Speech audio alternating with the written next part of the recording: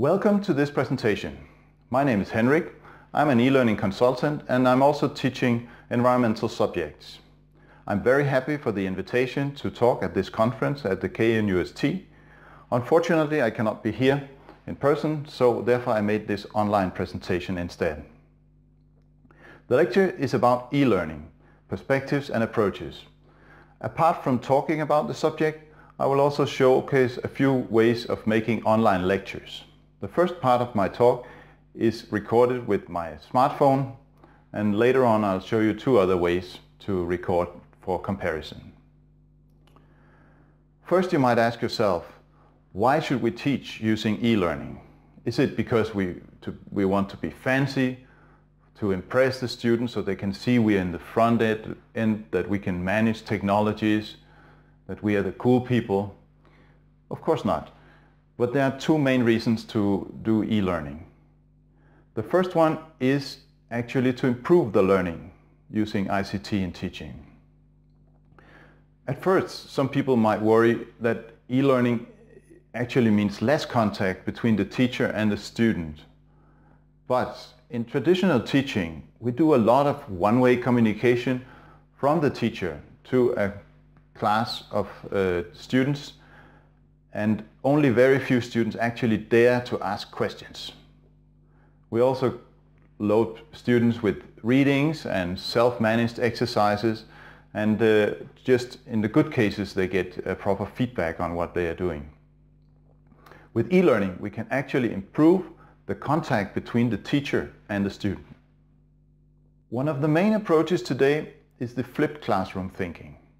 Instead of coming to lectures at the university, you see the lectures at home, which the teacher has prepared in advance, possibly supplemented by other online materials. Then you come to classes to do activities together with the teacher and the fellow students. In this way, you dedicate the meeting time between the teacher and the students for interaction, which is effective and gives a deeper learning. Online lectures are often very popular with the students. The students love that they can watch whenever they have time to concentrate. They can watch it all over again. They can watch it at their own speed. And you, as your lecturer, you can prepare the wording exactly as you want it to be. The second reason to do e-learning is that it opens up for new possibilities of teaching. For example, universities are often teaching students that are having jobs in the daytime, and some of them far away from the university. If you can put some of the teaching online, and that could be both lectures, assignments, exercises, discussions, for most of the teaching period, then you would be able to serve both a larger amount of students and also to improve the learning. A typical layout of a course for part-time students could be some weeks of entirely online teaching, and then intermediate sections where you meet the university, like a day, a weekend, or 1 or 2 weeks. All the teaching I have mentioned, of course, need to be produced in a pedagogical, sensible, and coherent way. The next parts of this lecture, I'll give you a few examples on how to do this. The way I see it, in teaching you need to prepare two things for your students: the resources, which are things the students need to read or watch, and the activities, which are tasks that the students have to solve actively. In this second part of the lecture, I'll talk about various types of online resources. This part is recorded as a screencast with inclusion of my inserted video recorded by the webcam on the computer.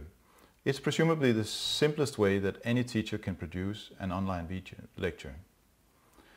So this type of resource, the online lectures, can have many forms. I showed you the one recorded with the smartphone, a so-called talking head style, where the teacher's face and expressions are in focus. In other situations, the visual side is the most important, and the detailed video would mainly be disturbing, so you can remove the video totally and only include the speak recording on top of the graphics, pictures or animations.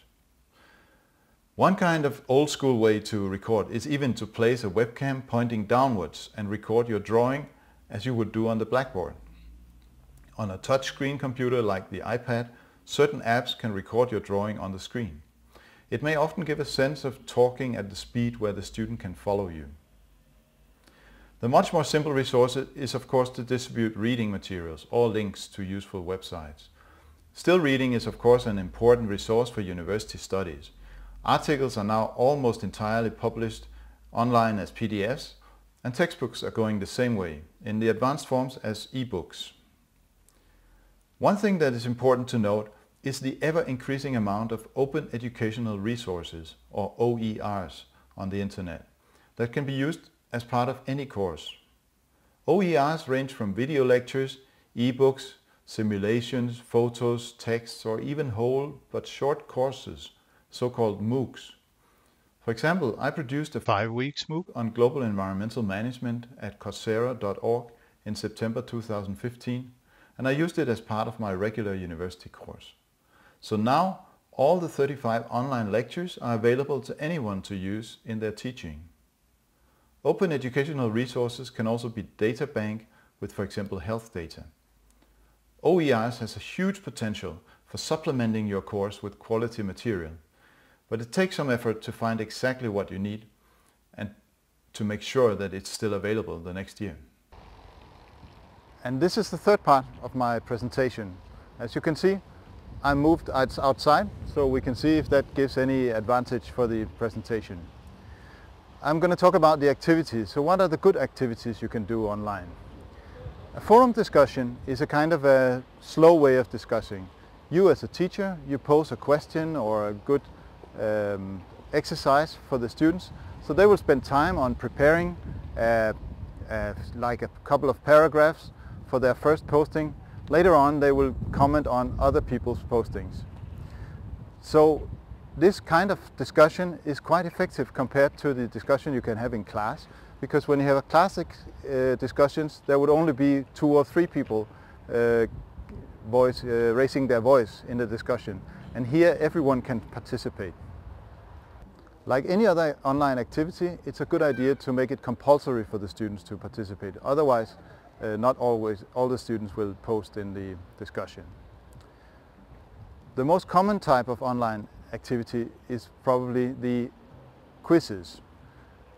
This is where you test the students' retention of what they have read, what they have seen, and it can also be used in a little more advanced way to test if the students have solved a complicated exercise, an exercise that have one certain answer, so they can put the answer into the quiz. You can also do more advanced exercises where the exercises gives feedback as you write into the exercise, but these are more complicated to make. But all assignments doesn't always have one single answer. We would often like the students to write a short report, something that is longer than what they can do in the online discussions. And here it becomes a problem to correct all these reports for the teacher if there are many. One solution to this is to do peer assessment, where the students are actually reading their peers and giving feedback. If you as a teacher make a very precise guide on how to correct those assignments as a so-called rubric, then you can get really good results out of that. Finally, there are some good possibilities of supporting online collaboration. For example, working in wikis like the Google Docs, which can be supported by speaking using the Skype or Google Hangouts. These are good tools for online collaboration. So let me end my presentation here. Teaching with e-learning, providing online resources and activities for your students, is something that all teachers can do. It does take careful planning and practice to do it well, but everyone can do it. And actually everybody has to do it. So I have shown you now 3 ways of recording an online lecture. You saw the using the smartphone, you saw the webcam, and now you have seen the GoPro camera. So I could ask you in the end, which of these types of online presentations is best for the learning? Or is it not so important for the learning? Well, this is just a stupid one-way recording, so I cannot see your answer. So thank you very much for your attention.